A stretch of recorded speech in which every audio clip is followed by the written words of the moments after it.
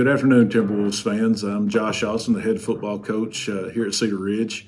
We'll be making a change going to the next season due to low numbers in our high school and our elementary programs.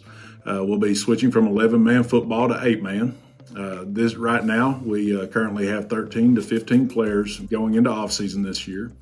And we played the last 2 years with less than 20 players, and that was the reason why we decided to make the switch at this time. This next season, we should have between 16 to 20 teams playing 8-man football across the state. It is the largest growing division. There are several small schools that have elected to participate in this.